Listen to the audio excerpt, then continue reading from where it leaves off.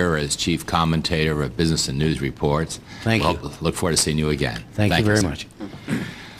I'd like to call our next witness, Donald Trump, who certainly needs no introduction. Your fame and reputation precede you, Donald. We're very happy to have you here. We know you to be very frank and outspoken, and you've had extensive experience not only in large real estate developments, but also in sports and gaming and entertainment industries. And I'm glad you're able to make it here this morning, and appreciate your waiting and being so patient as you have been. So we welcome you, especially to listen and learn from your experiences, as we know you've been very much involved in regard to this credit crunch that we have before our nation today. So you may proceed in any way that's comfortable with you. All right, thank you very much, Mr. Chairman.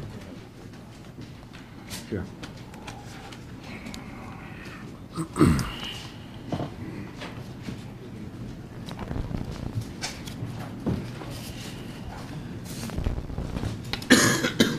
What do we wait for?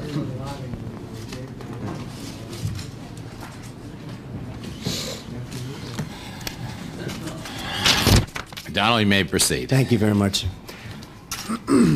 Well, first of all, I think I could say to Mr. Seidman, who I believe has done a really fantastic job while he was in government, that had the 1986 catastrophe of the Tax Reform Act not been passed, I'm not sure that you'd know Mr. Seidman in the capacity of RTC. You'd know him in some perhaps more positive capacity, but not in the Resolution Trust. And I think in bringing that point up to Mr. Seidman before, he tended to agree with me, I think. Good. So this tax act was just an absolute catastrophe for the country, for the real estate industry, and I really hope that something can be done, as Congressman Thomas recently said, that something can be done to change at least parts of it, because it has taken all incentive away from investing in real estate, and real estate really means so many jobs. I mean, you have a city called New York City. You have a city, Boston. You have other cities and so many other cities. But I can tell you from very personal knowledge, New York City has virtually no construction right now. And we're not only talking about office buildings, of which there are many. We're talking about housing, moderate income housing, low income housing, even high income housing, where you create jobs. You create so many other things. They buy carpet. They buy furniture, they buy refrigerators, they buy other things that fuel the economy. And incentive has to be put back into the construction of things that are needed, such as housing of all kinds. I heard this morning that we've had the lowest number of houses built in terms of the housing since 1946 or 1947. And that's not much of a tribute to this group of folks that are representing the country, unfortunately. I feel I feel very badly about it. Everybody feels very badly about it. The fact is that the one word that nobody up on the panel has mentioned is the word depression. And I truly feel that this country right now is in a depression. It's not a recession. People are kidding themselves if they think it's a recession. You look at what's happening in the automobile business and in the retailing business. The retailing business in any part of the country virtually is a total disaster. Everybody feels very badly about it. The fact is that the one word that nobody up on the panel has mentioned is the word depression. And I truly feel that this country right now is in a depression. It's not a recession. People are kidding themselves if they think it's a recession. You look at what's happening in the automobile business and in the retailing business. The retailing business in any part of the country virtually is a total disaster. But the real estate business, we're in an absolute depression. And one of the reasons we're there is what happened in 1986, in addition to what Mr. Seidman said, is what happened in 1986 with the changes. So I really came on the basis that I wanted to, I'll answer questions on it, but I wanted to discuss the Tax Act of 1986. Active, passive, you're absolutely right, 100% right, and something has to be done. It has to be brought back. It has to be reformed. It has to be taken care of. I think for certain types of building, such as housing, I think depreciation schedules should be very severely limited, cut, so that people have incentive to build housing as opposed to commercial, which really, again, the commercial is probably taken care of for a long while. The reason it's taken care of for a long while, however, unfortunately, is the fact that the economy is so bad that there's no reason for the commercial.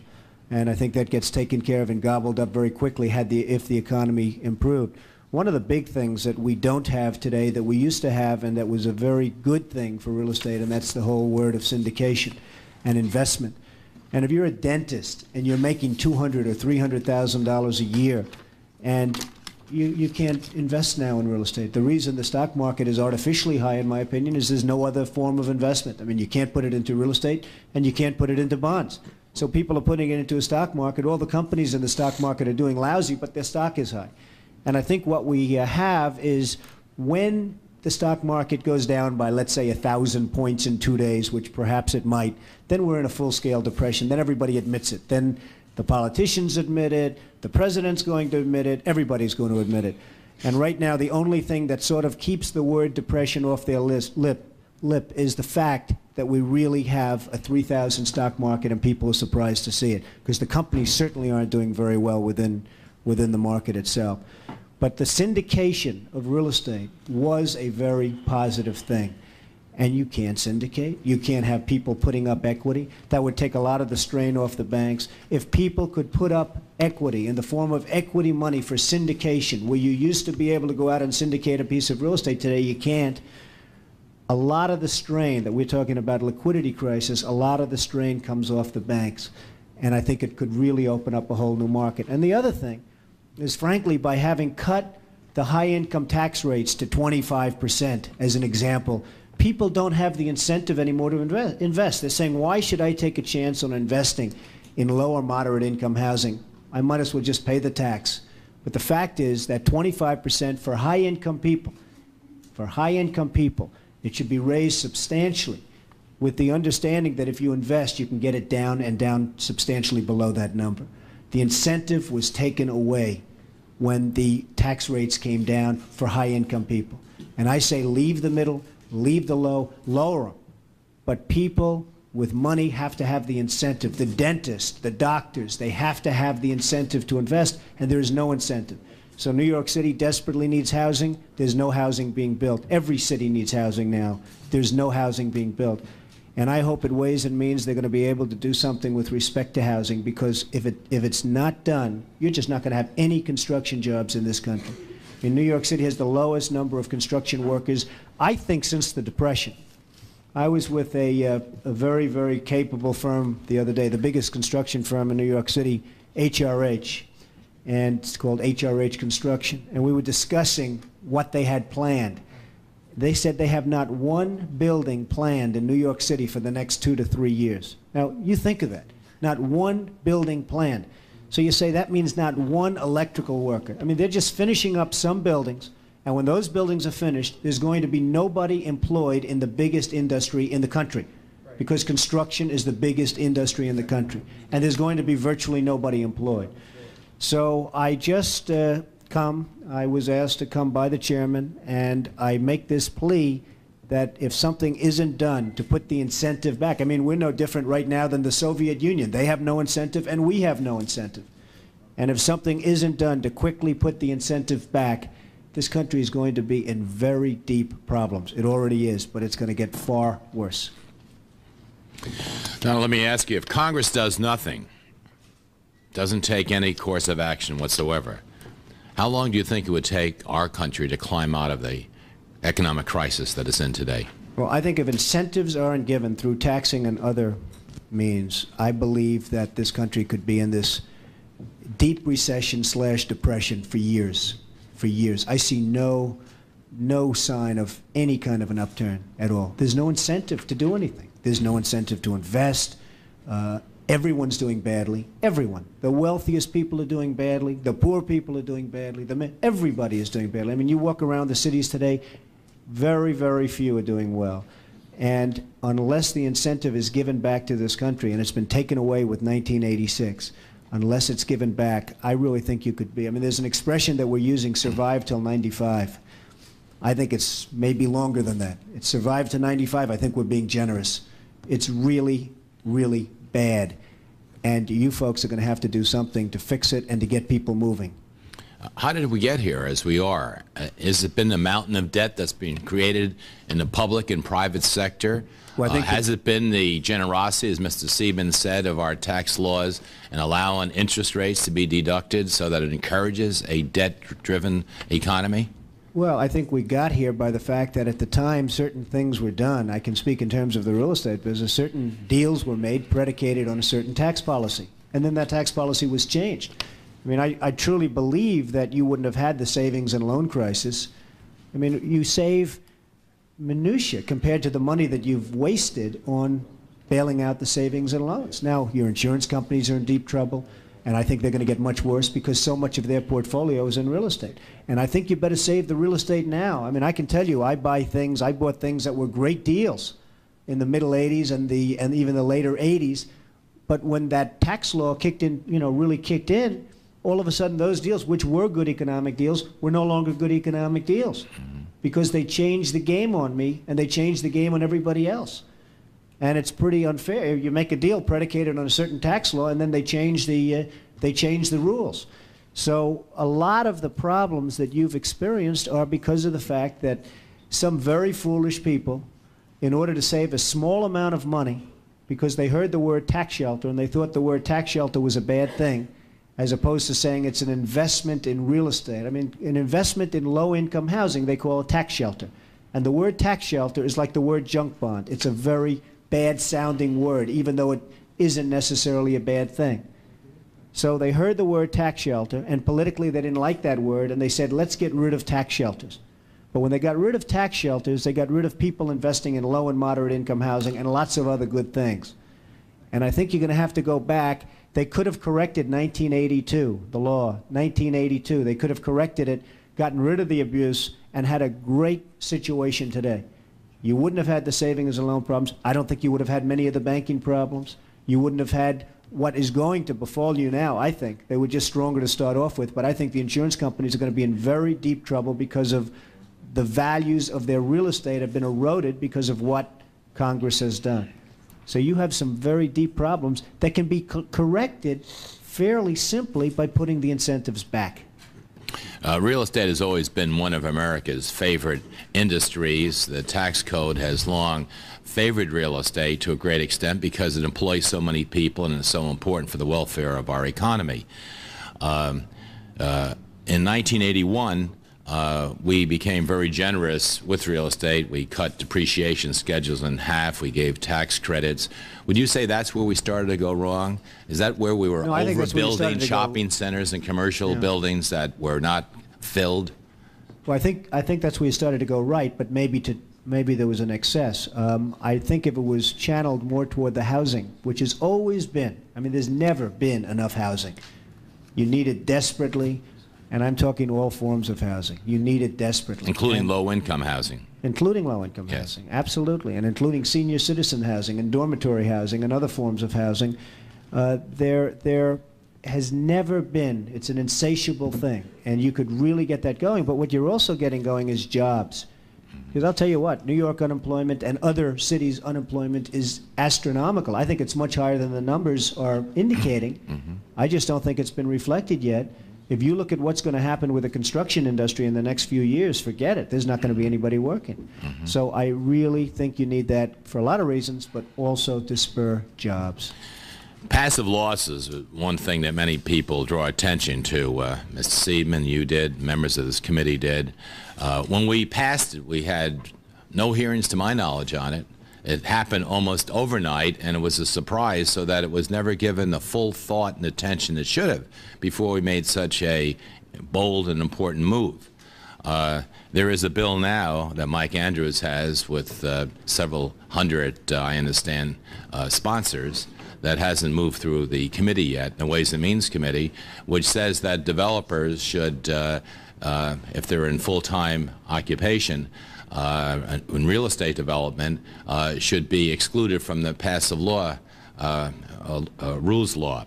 I assume you agree with this, and I'm wondering whether or not you think it should even go beyond real estate developers. Well, I think it has to go beyond developers because we're going to get a lot of the liquidity from people outside that are making money and can invest in real estate. Right now, they can't invest in real estate. As far as the passive laws, I mean, I did hear things about in 1986 passive laws, but nobody ever thought it would be possible for something like this to get passed, and all of a sudden it's passed, and everybody, including the United States government, is left holding the bag. And a lot of other governments, by the way. And now it's very difficult to get rid of because the revenue loss, if we, with the marginal rates of our income tax would have to go up so high. They did that so that they could bring the marginal rates down. Well, I don't think they would go up. I think you'd end up bringing much more money into the system so that you may look at a specific loss, but I think the incentives and everything else would bring so much more money into the system that the numbers of anyone that says that would just be, you know, far, far better than anybody really understands or knows. Hopefully we can cure these excesses. Just let me lastly turn to capital gains. President Kennedy brought our capital gains down to 20%. Now, of course, it seems to be a bad word in certain corners of Capitol Hill.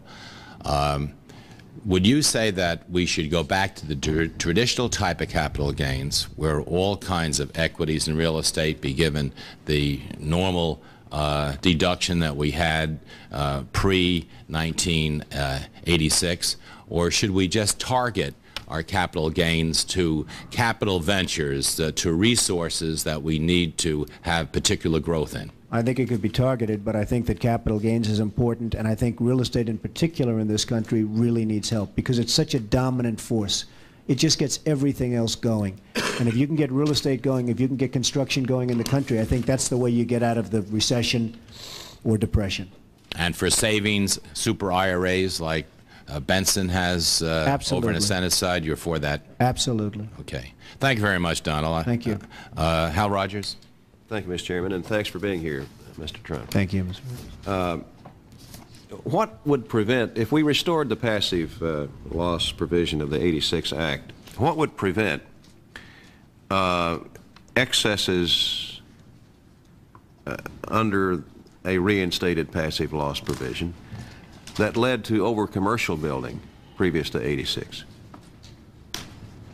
Well, I think one thing that could be done is you could re-examine this over the years so that if in 2 or 3 or 4 years you saw a great deal of housing, and I think that would be unlikely because it does seem to be insatiable, but if you saw, and I hope you'll have this problem, frankly, but if you saw so much housing being created by the reinstatement or the cessation, I think that you could probably take another look at it and maybe terminate it at that point for the future.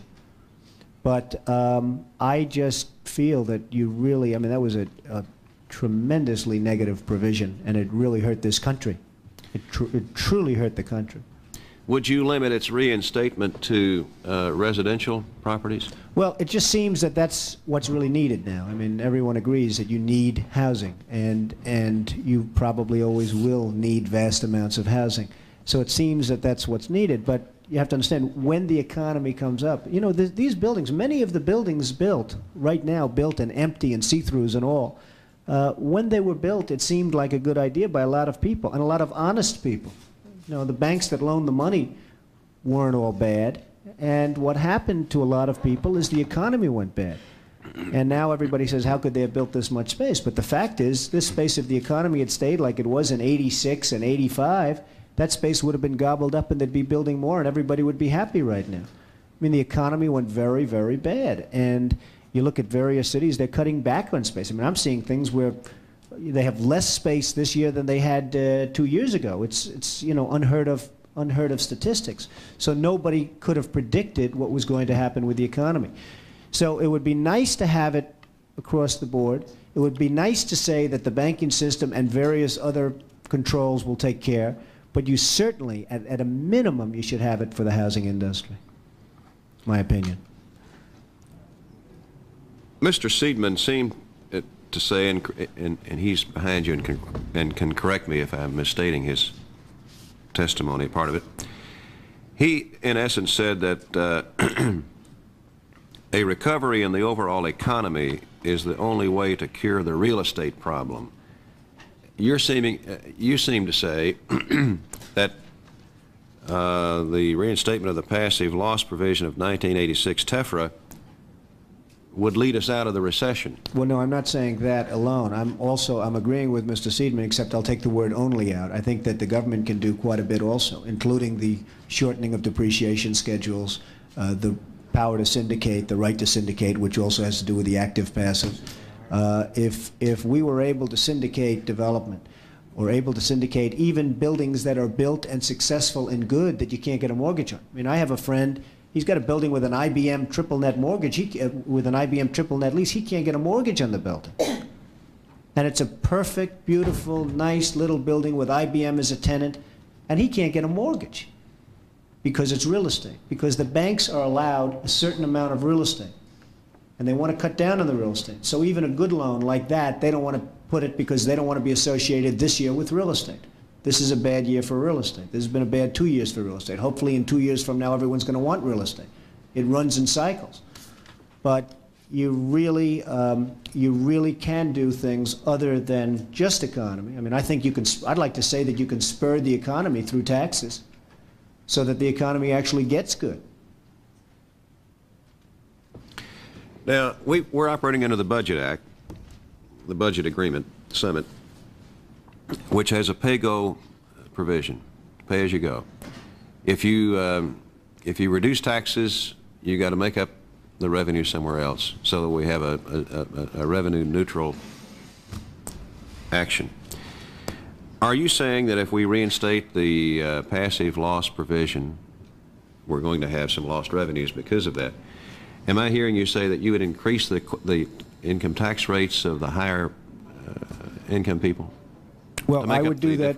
Yes, sir. I would do that because I believe strongly that people don't have enough incentive to invest right now at 25%. I just don't believe they have enough incentive to take the risk of investment with recapture and all of the other problems of investing in real estate and other things.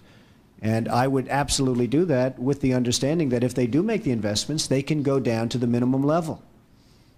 And I feel very strongly about that. As far as the $5 billion that we're talking about, that $5 billion in loss of taxes may contribute $100 billion because of the incentives that it gives. See, I don't look at that as a loss in taxes.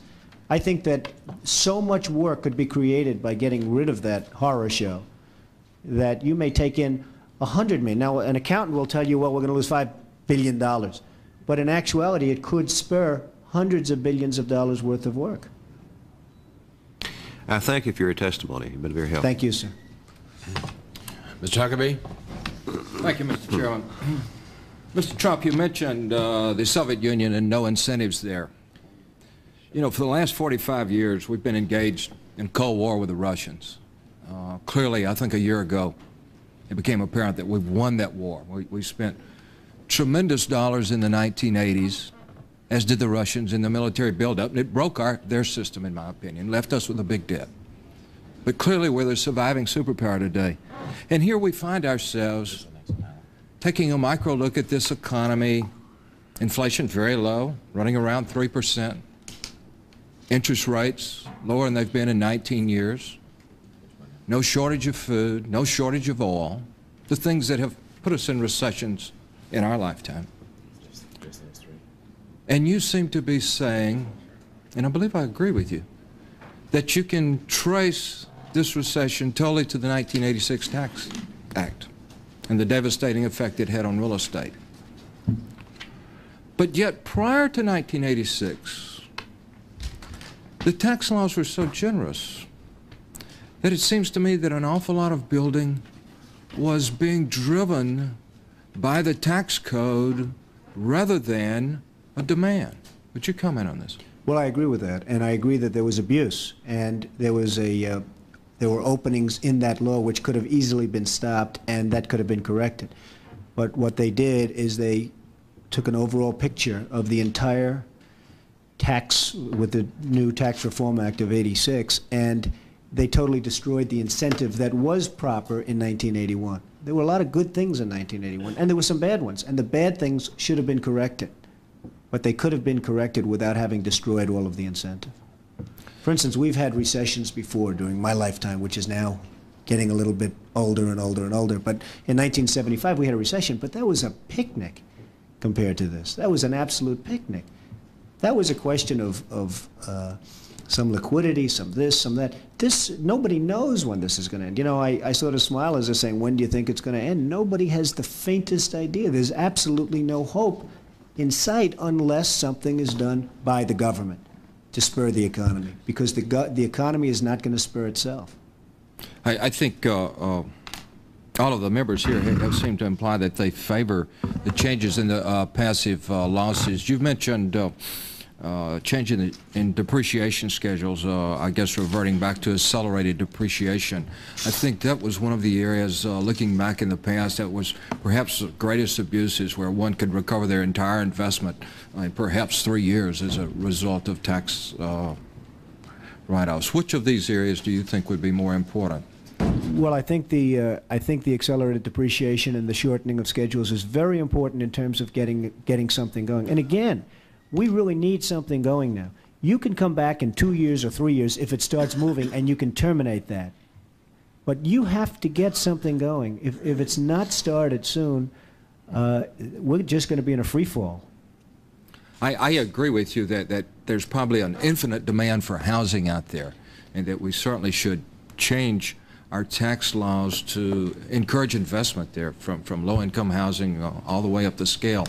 But you've suggested a new twist here, that it's necessary to raise the top tax bracket from 31 to 33% up to 40 or 50%, and in order to encourage people to invest in these areas.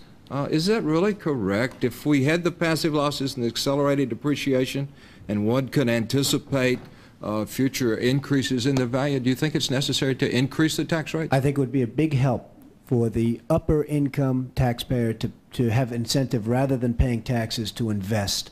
I think that the accelerated depreciation schedules being shortened would be a tremendous help, for the obvious reason that you'd be able to get, assuming the active, passive, and assuming the right to syndicate, you'd be able to get investors to come into real estate transactions. And I'm not talking about only new building. I'm talking about existing. Because you have existing buildings with mortgages on them, where the mortgages are coming due, and there's no bank in the world, and I'm talking good buildings that are making money, there's no bank in the world that will give you refinancing. So if you could bring in equity money through syndication, that would be a great thing. That would be a really great thing, because you'd open up the liquidity of the system, so the banks can loan not only to real estate but to other things, because right now there's just no liquidity. If you brought in equity, non-interest bearing equity, that would be a tremendously positive boost for the economy. How high do you think you would have to take the top tax brackets in order to make this happen? Well, I mean, the higher it is, the more incentive there would be. I guess it was 50 and it was 60 at one point, and it was obviously even higher than that. But the higher it is, the more incentive. And I don't mean middle income, and I don't mean low income. If anything, that could stay the same or be lowered. But I'm talking about the people that are making a great deal of money should have an incentive to invest. And I know it was 50, and I'm talking about a substantial increase with the ability to get it down to the minimum number. Thank you. Create a lot of jobs. Mr. Thomas? Thank you, Mr. Chairman. It's a pleasure to meet you, Mr. Trump. That's interesting. I've never really heard you in terms of your professional expertise. I've only read about you in terms of other activities, and I have to say that I admire you in terms of your professional expertise. I have been fighting the 1986 tax bill ever since it was passed. I think there were 3 really pernicious provisions, along with all of the other onerous ones. We've been talking about one in particular, changing of the rules, and I'll spend some time about passive loss in a minute. The second one that we haven't dwelt on was the change which almost invited, literally invited, the American homeowner to exchange equity for debt, because we removed the tax deductibility of consumer debt and then changed the rules to allow them to squander the equity in their homes. Absolutely. And then thirdly, a point that Mr. Seidman mentioned that most people don't realize was the retroactive aspect of that bill, where many people had made decisions about pensions and their retirement tied to real estate, in which the government changed the rules after the fact. You could not believe the decision that the government made prospectively, and I think psychologically that would significantly damaged us. In terms of passive loss, I know there are a lot of people watching who don't really understand what we're talking about. We're talking about the rules under which people make decisions to invest their money. There's no question that there were tax strategies built into the code that allowed people to take advantage of so-called shelters. We've talked about the excesses of the early 80s. The cry for 1986 was, don't let the tax code dictate economic behavior. But I think you've quite rightly pointed out that one of the reasons the stock market is overly priced is that because of the tax code, that's the only game in town, that we are dictating economic behavior today. The loss of equity in terms of the homeowner is a tax code structure. We are continuing to dictate economic behavior. And I think the thing you have to understand, which I know you appreciate, is that the tax code is going to dictate economic behavior. There is no way for it not to if you have a tax code. That's right. And what you've asked for is for the tax code to create incentives for behavior. I agree with you. The problem is I think people are overstating the correction necessary for passive loss changes. The bill that I originally sponsored and that I agreed to join in a co-sponsorship with Mike Andrews of Texas has been honed down to only cost about $2.8 billion over 5 years. The problem with the passive loss rules changes, as you well know, was not just to get rid of tax shelters. That is, people who were not materially participating in real estate, like the dentists and the doctors that you have suggested would reinvest, were investing for purposes of tax shelters.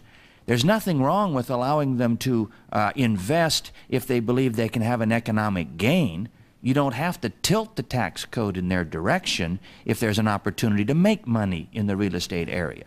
The problem with the passive loss rules changes was that people who were literally actively involved in real estate aren't allowed to take losses against their activities. And we railed long and hard, Chairman is not here, behind closed doors in the committee when this provision was put in the bill.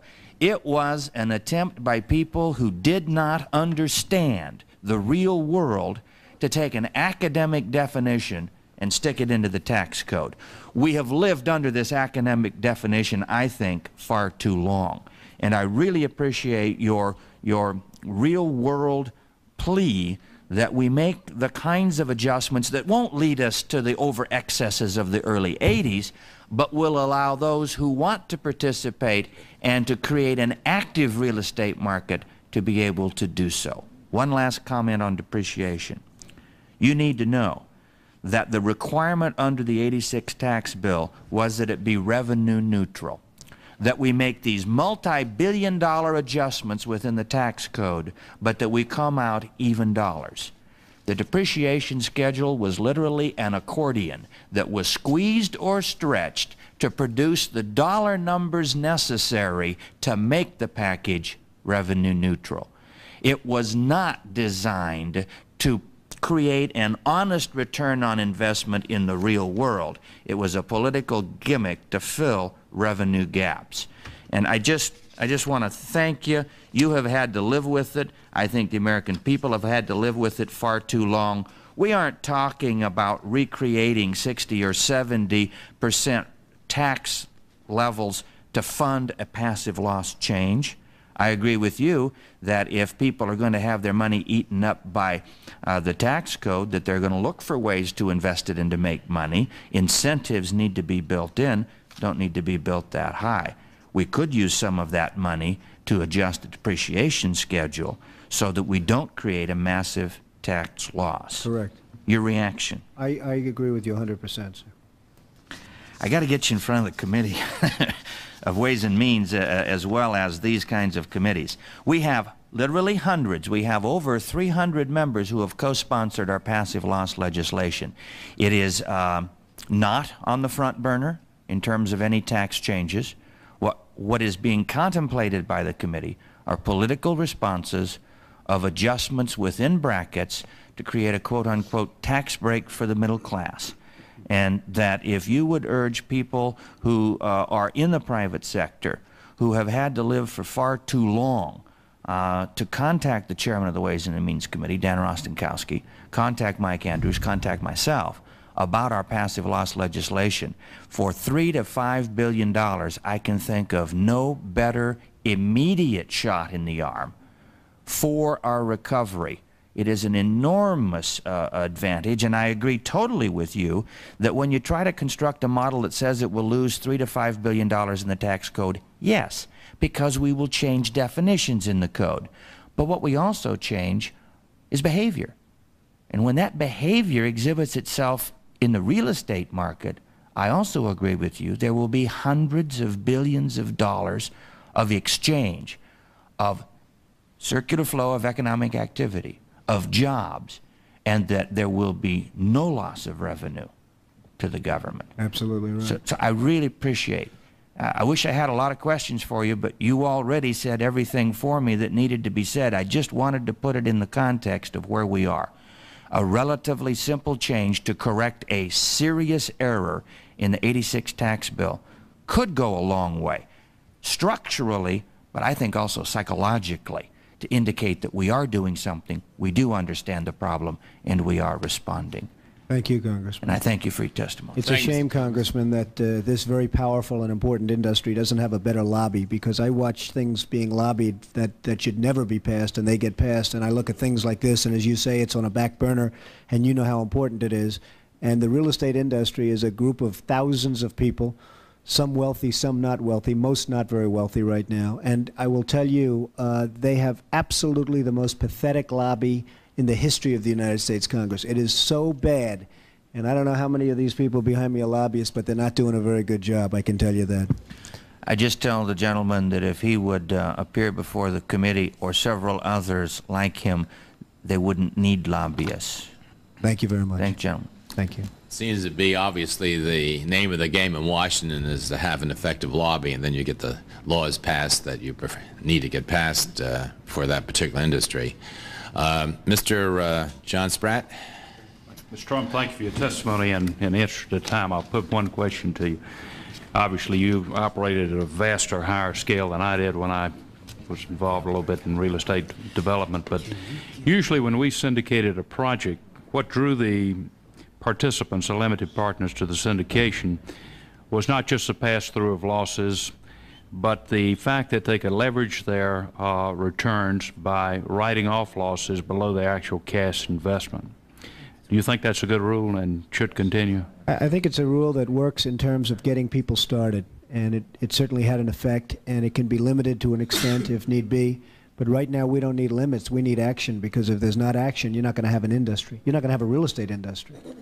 And I'm really talking to a large extent, because, you know, we talk about the overbuilding done during the 80s. But I'm really talking about things that are existing, not just for new construction, but things that are existing, because you cannot get financing for any building, no matter how good it is, no matter how good your tenant is. You cannot not get financing for it under any circumstances, anybody. If it has real estate associated with it, you cannot get financing. And that's a pretty pathetic situation. Now, maybe that changes, but I think you people are going to be the ones that are going to have to make a change. The point was, though, that when you described the syndication, you were talking about nearly an all-equity syndication, and I rarely saw an all-equity syndication. Usually the attraction was that... I'm sorry. I didn't mean all equity. No, I meant there'd be a mortgage, or there'd be a certain amount of debt, and there may be 20 or 25% of equity infusion. That's a positive thing, because you'd have a lower mortgage, you'd have, therefore, a lower interest rate on the mortgage, and you'd have 25% of no interest, free, you know, essentially interest-free sure. equity. But So you still got to find the thing. bank that makes up the other 75%. Well, the bank could make company. it up, or you could have, again, it varies. I mean, you could have from 50 to almost 100%, but you could have a large amount of equity infusion, and I think that's a real positive thing. But right now, under the existing laws, you can't do that. You can't even talk to people about it because it doesn't work. I've got developer clients who still survive. They think that this has been a shakeout, and FIT have survived. And they look back on the period from 81 to 86, and they say there were a lot of characters in the business who shouldn't have been there. They were distorting the market by doing deals that were totally tax deals. They had no economic reality. Would you agree with that assessment? I would partially. I think there were a lot of good people in the market that got whacked, and I think that there were a lot of bad people that maybe deserved to get whacked. Thank you very much for your testimony. Thank you, sir. Thank you. Thank you very much, John. Helen Bentley, please. Thank you, Mr. Chairman. Mr. Trump, I want to thank you for being here today and for your stand on American manufacturing over the years. I was one of those with Mr. Thomas who early on as they were considering the '86 Tax Act I described it as it stinks, and I think that's the best description I can still give to it today. You've been talking about real estate here, but that Tax Act also eliminated investment tax credits. Yes. It eliminated interest deductions on the purchase of items. And we have a little bank in my area which just this past week has reduced by 1% the interest on anybody who wants to buy an American car. Okay? The number of phone calls that bank has had since that ad was put in has been phenomenal. And what do you think would happen to getting manufacturing going, which in turn helps with your real estate, et cetera, if we would give some inducements to investment tax credits on American manufactured products? I think it's a truly spectacular idea. Okay. Oh, there we are. Are you going to join me, Mr. Thomas? I already have a bill in for Mr. tax Gorani? credits. Okay. So I agree with you. Okay, very good. I need to get some of my good Republicans to agree with me on that, too. But I think one of our problems has been that we've been talking about free trade far too much instead of fair trade.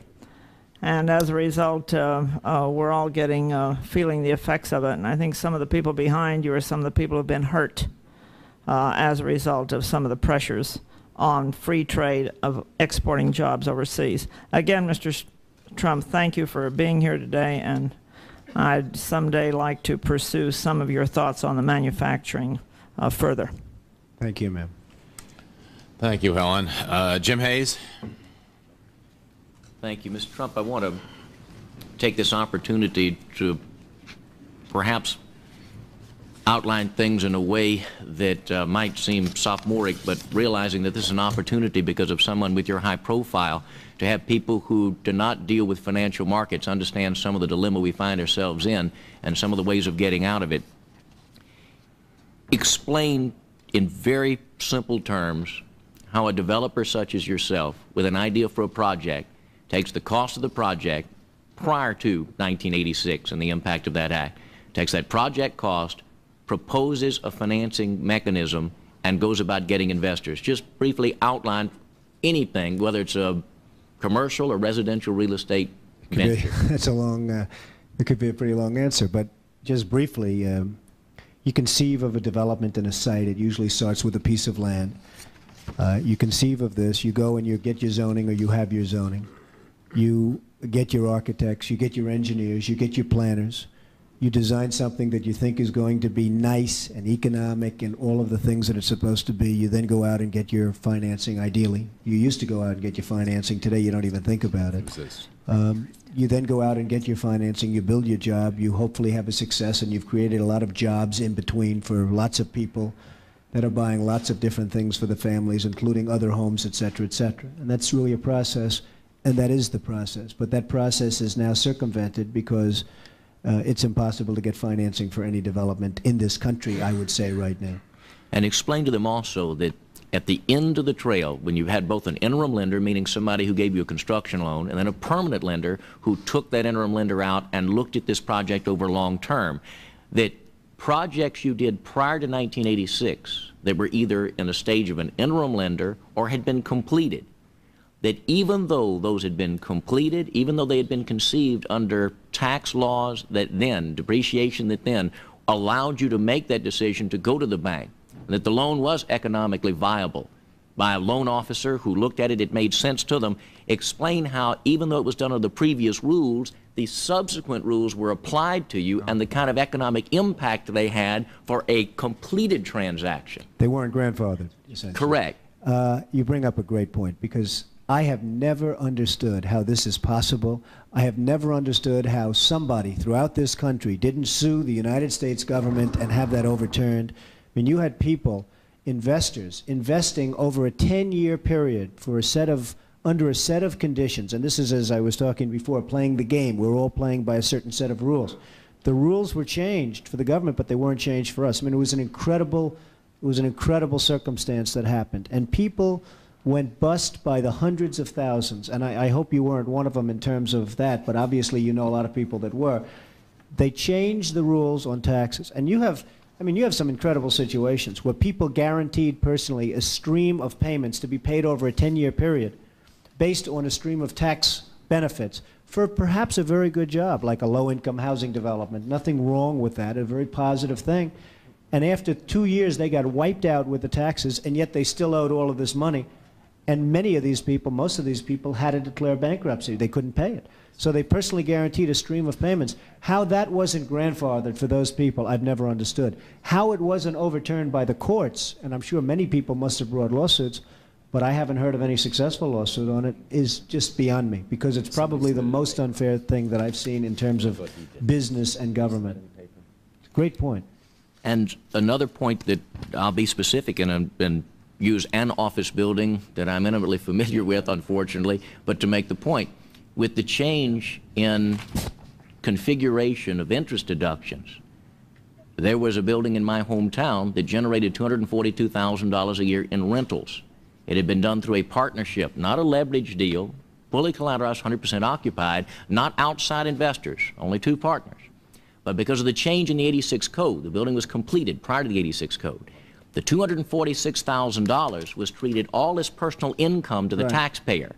But the interest deduction to the insurance company that financed it was allowed only at $10,000. That's right. Whereas the actual economic activity was a slight gain of $10,000 to $12,000 between rent and debt service. But the tax impact of $240,000 with only a $10,000 deduction gave an income tax bill suddenly of $60,000 and $70,000 on an investment that made $12,000 a year. That's right. And that's what took them down. Not a dishonesty, not a corruption, not a bad planning, not a building that fell down, and not one that wasn't occupied or speculated on. And I think we need to stress that. And they did a great job. Precisely. They did a beautiful job. And planning, they did everything right, and they got wiped out. It's very would explain your previous comment about good buildings that have tenants, but now lenders don't want them.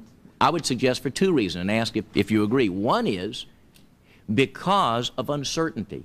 Since people who did good planning and fair planning got killed retroactively, they're not trusting of a government that might not, in search of revenues with a $300 billion a year budget, do something in addition, even on new buildings coming in, because the rules apply retroactively. Absolutely correct. And secondly, because it doesn't have a collateral value under that circumstance, since it's uncertain. And then I'm going to make 3 points, and please forgive me. One is, at no cost to taxpayers, if we do some of the things you've outlined, collateral value will be improved, but it doesn't require an injection. If a bank is carrying a building, such as the one I just described, whether it's interim or permanent, if it currently is assessed at a value of $1 million because of current tax law, if tax law were changed, that building alone might be $3 or $4 million, which on their collateral carried by the bank gives them less pressure from regulators because the asset value has been increased, but it didn't cost a taxpayer or a revenue payer 1 cent. You might even make a profit on RTC after all. I mean, you know, the fact is, if you really wanted to do this, and you'd obviously have to do it across the board, you could probably take RTC and end up starting to make some real sales instead of giving away for 5 cents on the dollar. I mean, you're selling property for 5 cents on the dollar that's much better property than that.